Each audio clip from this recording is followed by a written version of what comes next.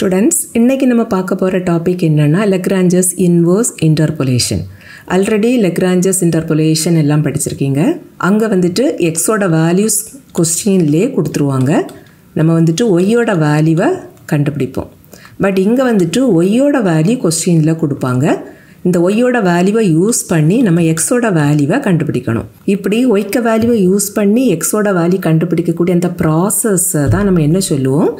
Inverse interpolation ni சொல்லுவோம். ஓகேவா? So inverse interpolation ஓட definition கேட்டா நீங்க எப்படி எழுதலாம்னா the process of finding the value of x for the corresponding value of y is called inverse interpolation. இது வந்துட்டு 2 mark questionல கேட்கலாம். அடுத்தது inverse Lagrange's interpolation formula பார்க்கலாம். and already Lagrange's interpolation formula படிச்சிருக்கீங்க. அதே ஃபார்முலால x and y இன்டர்சேஞ்ச் பண்ணி எழுதுனீங்க அப்படினா நமக்கு inverse Lagrange's interpolationக்கு ஃபார்முலா கிடைச்சிரும். that is இங்க வந்துட்டு நம்ம x ஓட வேல்யூவை தான் கண்டுபிடிப்போம். so x equal to யூசுவலா x ஓட வேல்யூஸை நம்ம எப்படி டினோட் பண்ணுவோம்னா x0, x1, x2, etc. up to xn. அப்புறம் y ஓட வேல்யூஸை நம்ம y0, y1, y2, etc. up to yn அப்படின்னு நம்ம டினோட் பண்ணுவோம். இப்போ இந்த வேல்யூஸை வச்சுட்டு இந்த ரைட் ஹேண்ட் சைடை எழுதிடலாம். இதில் ரைட் ஹேண்ட் சைடில் இருக்கக்கூடிய இந்த ஃபர்ஸ்ட் டேர்மில் பாருங்கள், நியூமரேட்டர்லேயும் அண்ட் டினாமினேட்டர்லேயும் ப்ராடக்ட் ஆஃப் ஃபேக்டர்ஸாக இருக்கும். அண்ட் நியூமரேட்டரில் இருக்கக்கூடிய எல்லா ஃபேக்டர்லேயும் ஃபஸ்ட்டாக இருக்கக்கூடியது ஒய்யாக தான் இருக்கும். செகண்டாக இருக்கக்கூடியது வந்துட்டு ஒய்யோட values y0, y1, y2, etc.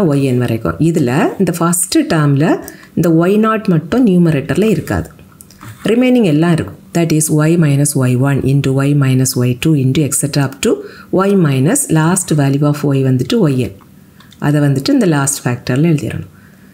தென் டினாமினேட்டரில் வந்துட்டு நியூமரேட்டரில் இருக்கக்கூடிய சேம் ஃபேக்டர்ஸ் தான் இருக்கும். பட் இங்கே ஒய் இருக்கிற பிளேஸில் எல்லாம் நம்ம இங்கே ஃபஸ்ட்டாக ஒய் நாட்டுக்கு வேல்யூ எழுதலை பார்த்தீங்களா நியூமரேட்டரில், அந்த ஒய் நாட்டை எழுதிடணும். ஓகேவா?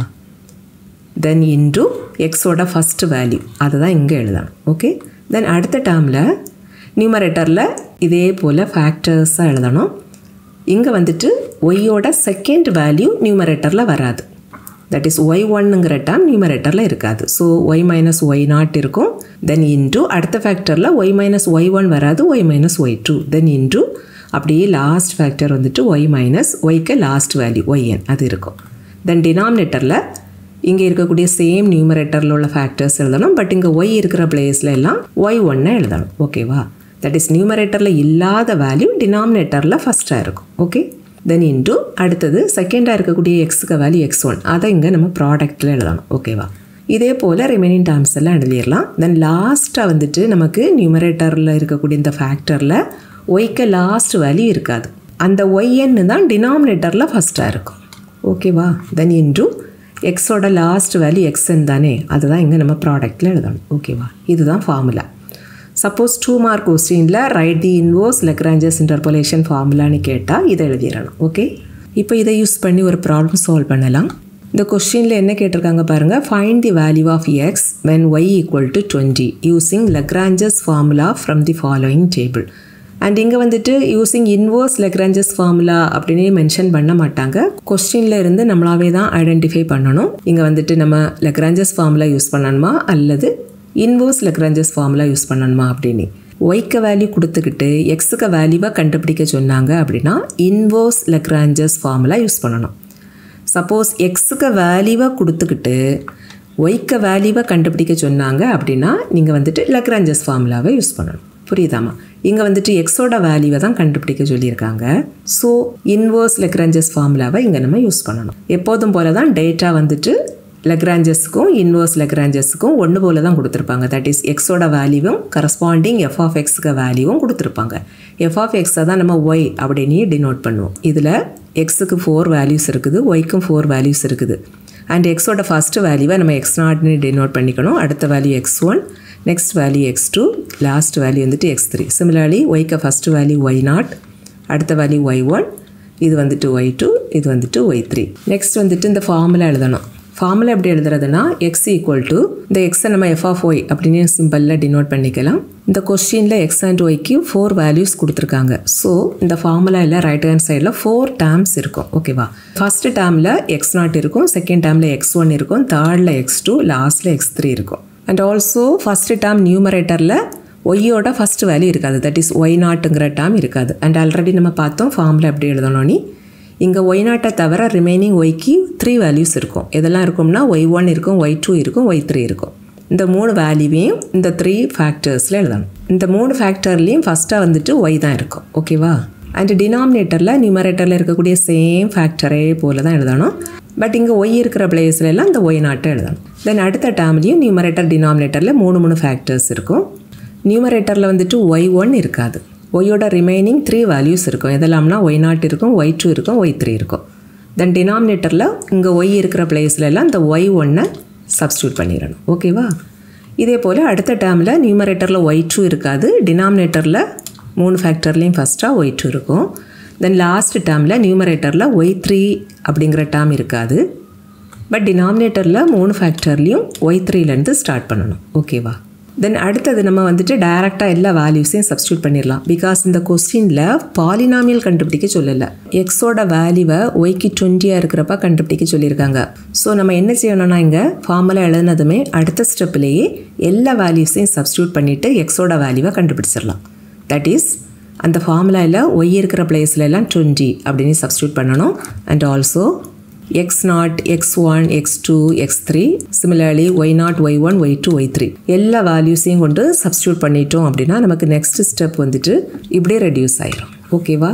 தட் இஸ் எக்ஸோட வேல்யூ தான் நம்ம கண்டுபிடிக்கணும். எக்ஸை தான் நம்ம f of y அப்படின்னு டினோட் பண்ணுறோம். இங்கே வந்துட்டு ஒய்க்கு 20 இருக்கிறப்ப தான் கரஸ்பாண்டிங் எக்ஸுக்கு வேல்யூ கேட்டிருக்காங்க. ஸோ நம்ம கண்டுபிடிக்க வேண்டியது என்னதுன்னா f of 20க்கு வேல்யூ. ஓகேவா? ஸோ நெக்ஸ்ட் ஸ்டெப்பில் நம்ம லெஃப்ட் சைடில் f of 20 அப்படின்னு எழுதிடலாம். அண்ட் ரைட் ஹேண்ட் சைட்லேயும் எல்லா வேல்யூஸையும் கொண்டு நம்ம இங்கே சப்ஸ்டியூட் பண்ணியிருக்கிறோம். இப்போ இதில் நியூமரேட்டர் அண்ட் டினாமினேட்டரில் இருக்கக்கூடிய ஃபேக்டர்ஸ் எல்லாம் சிம்பிளிஃபை பண்ணி அடுத்த ஸ்டெப்பை நம்ம இப்படி எழுதிடலாம். இதில் இந்த செகண்ட் டேர்மில் நியூமரேட்டரில் ஒரு 2 இருக்கும், டினாமினேட்டரில் -56 இருக்கும். ரெண்டையும் கேன்சல் பண்ணணும்னா டினாமினேட்டர் வந்துட்டு -28 ரெடியூஸ் ஆயிரும். அதே போல் லாஸ்ட் டேர்மில் நியூமரேட்டரில் இங்கே 4 இருக்கும், டினாமினேட்டரில் இங்கே ஒரு 56 இருக்குது இல்லையா, அந்த ரெண்டையும் கேன்சல் பண்ணணும்னா டினாமினேட்டர் 14 மாறிடும்.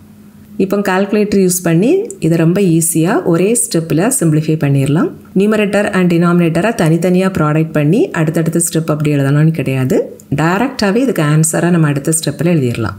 இதில் இந்த ஃபஸ்ட்டு டேர்ம் கால்குலேட்டரில் ஒரே ஸ்டெப்பில் நம்ம எப்படி கண்டுபிடிக்கிறதுனா, இதில் பாருங்கள் நியூமரேட்டரில் 2 டேர்மில் மைனஸ் இருக்குது. ஸோ மைனஸ் இன்ட்டு மைனஸ்னால் ப்ளஸ்ஸாக மாறிடும். பட் டினாமினேட்டரில் 3 பிளேஸில் மைனஸ் இருக்குது. 3 டைம் மைனஸை ப்ராடக்ட் பண்ணணும்னா மைனஸில் தான் நமக்கு ஆன்சர் வரும். ஸோ ஃபஸ்ட்டு டேர்ம் வந்துட்டு நமக்கு மைனஸில் தான் இருக்கும். நெக்ஸ்ட் நீங்கள் என்ன செய்யணும்னா கால்குலேட்டரில் ஒரு ப்ராக்கெட் போட்டுட்டு ஃபஸ்ட் இந்த 12 என்டர் பண்ணணும். தென் மல்டிப்ளிகேஷன் சிம்பிள் என்டர் பண்ணிவிட்டு அடுத்தது 7 என்டர் பண்ணணும். அகைன் மல்டிப்ளிகேஷன் சிம்பிள் என்டர் பண்ணிவிட்டு 44 என்டர் பண்ணணும். தென் ப்ராக்கெட்டை க்ளோஸ் பண்ணிடணும். ஓகே, அடுத்தது கால்குலேட்டரில் டிவைடட் பை இந்த சிம்பிள் இருக்கும், அதை ப்ரெஸ் பண்ணிவிட்டு அகெயின் ஒரு ப்ராக்கெட்டு போட்டுட்டு டினாமினேட்டரில் உள்ள இந்த 3 நம்பரையும் என்டர் பண்ணணும். That is 7 then into 26 into 63. Then bracket close பண்ணிவிட்டு ஈக்குவல் டு சிம்பிள் ப்ரெஸ் பண்ணிங்கன்னா இதோட ஆன்சர் நமக்கு கிடச்சிரும். சிமிலர்லி அடுத்த 3 டேர்மையும் நம்ம அதே போல் கண்டுபிடிச்சிடலாம். ஓகே, ஸோ அப்படி கண்டுபிடிக்கிறப்ப நமக்கு இந்த ஆன்சர் கிடைக்கும். இங்கே நம்ம நியூமரேட்டர் அண்ட் டினாமினேட்டரை தனித்தனியாக எழுதியிருக்கிறோம். இப்படி நீங்கள் தனித்தனியாக இந்த ஸ்டெப் எழுதணுங்கிற அவசியம் இல்லை, டைரெக்டாகவே இந்த ஸ்டெப் எழுதிடலாம். ஓகேவா?